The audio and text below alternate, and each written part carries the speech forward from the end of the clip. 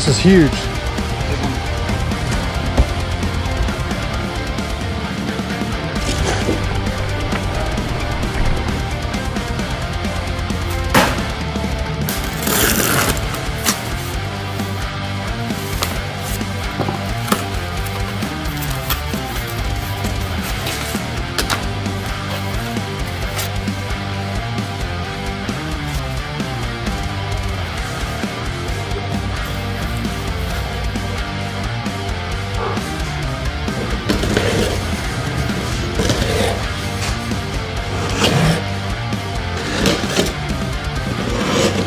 What is going on, guys? Welcome to another episode of Bubbaville Bassin. In today's video we have Fitzgerald rods to unbox.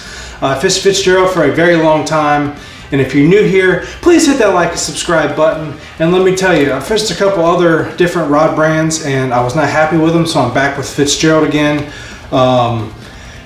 Nothing just compares to Fitzgerald with the durability, the look, the feel, and how they handle giant fish. They got a little bit more weight to them, a little bit more backbone. But that's enough of me talking, so let's get into the rods and show you exactly what I got. So first up, we have the 7'6" all-purpose medium spinning rod from Fitzgerald. I absolutely love the eyelets, super beefed up. They really have a hard time bending. This pole has a lot of whip to it, and the grips are absolutely phenomenal. I love the cork to felt.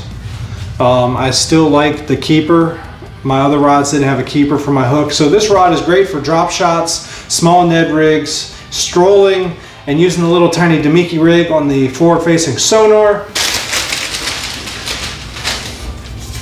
Here's the 7'6" all-purpose Fitzgerald rod. This is a heavy. I love the eyelets on this thing. You can't beat it. They're really super reinforced. And these eyelets don't bend worth anything. I mean, you got great feel, super good backbone. The grips are great.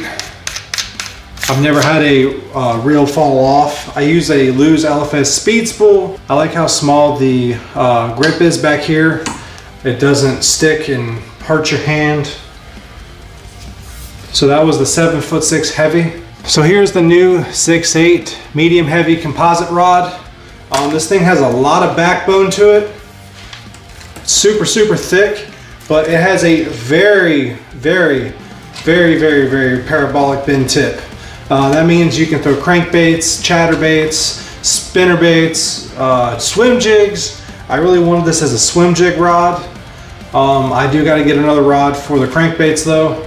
It's really gonna haul monsters because it's got super good backbone. I'll be able to drive that hook, drive the hook right in the bass's mouth perfectly.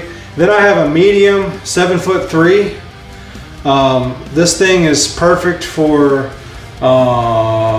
just about anything. I mean, it's the all-purpose series, but I really got a 7'3" for the Berkeley Credge or a jerk bait or deep cranking. It doesn't matter. I'm gonna use it for all kinds of different things, but that's what I got it for.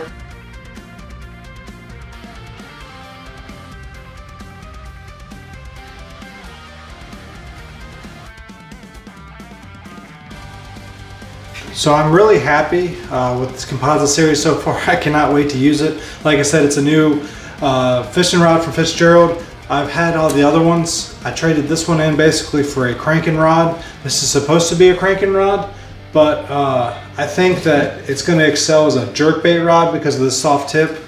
Like I was saying, they overhauled their reel seats too. It's got a fatter reel seat where your reel sits up in there, so your reel doesn't slip off. You know, from Fitzgerald Fishing, they fish in Florida most of the time, so you got to yank fish out of heavy cover like weed mats and bogs and stuff like that. But I think it's a pretty cool rod so far. I can't wait to sling this thing tomorrow. So like I was saying, you know, it's pretty neat. But we're gonna go get that trolling motor tomorrow as well. I probably should have it by lunchtime, so hopefully we can be on the water tomorrow. So me and Pastor G will be going out tomorrow to go fishing. We still got to do some pre-fishing for our tournaments, but think our tournaments start on the 30th, I believe. I can't remember. But yeah, we'll definitely get some good run with these rods tomorrow. And like I said, if you're new here, please hit that like and subscribe button. And I think that's gonna do it for this video. So if y'all have any questions about Fitzgerald rods, leave a comment down below and I will do my best to answer them. I know a lot about these all-purpose rods. So until next time, I'll catch y'all in the water.